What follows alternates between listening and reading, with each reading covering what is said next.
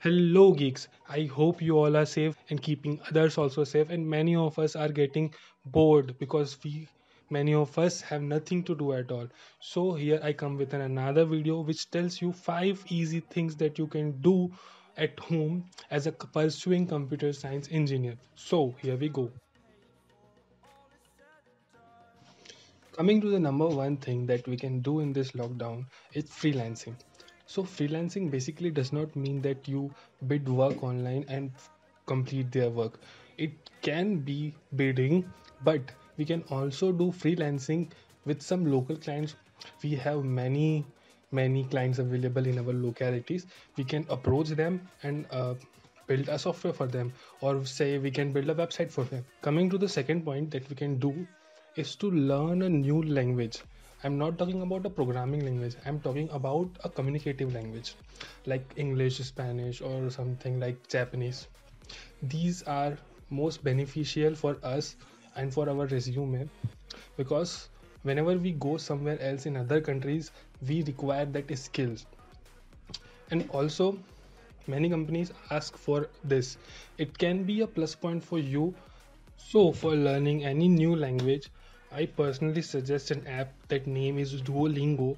I am using that app from last 21 days and I am very fluent in Spanish and like wow. I will put down the link in the description. You must go and check out that app. Coming to the third point that you can do is learn competitive programming. Competitive programming is the best way of building logics and improving your programming skills. There are many competitions available right now. You can check out on Google. Some are Code Jam, Kickstart, Code Vita, and also from Infosys we have Equithinfy, and many websites are also available that provide you the content for this. So you can go and check out link. I will put that in description below. So coming to the fourth point that we can do in this lockdown is we can do a research on any particular topic. We have many topics all around us, like current topic that is COVID-19, and and personally I have built an app named Cashbook, which is available in Play Store. You can go and check out that app. It is the best app for maintaining the cash flow of your daily expenses.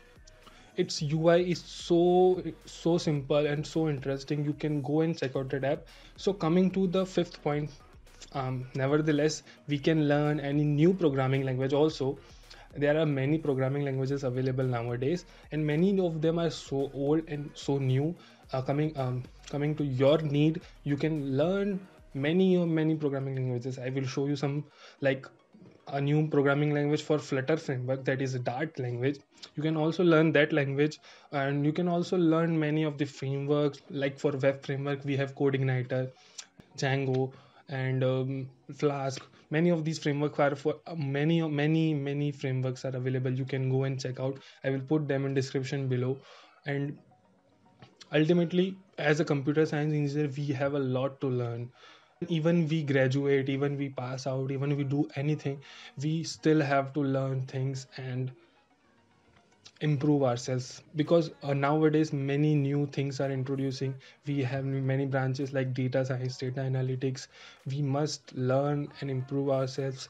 This 19 days lockdown, I don't know, lockdown can be extended and cannot be extended, that's not my issue, but we can get some productive out of this lockdown. So I hope you like this video, so give it a thumbs up and like, share and subscribe. For more videos like this, hit the bell icon and we'll be back with the next video soon. Thank you.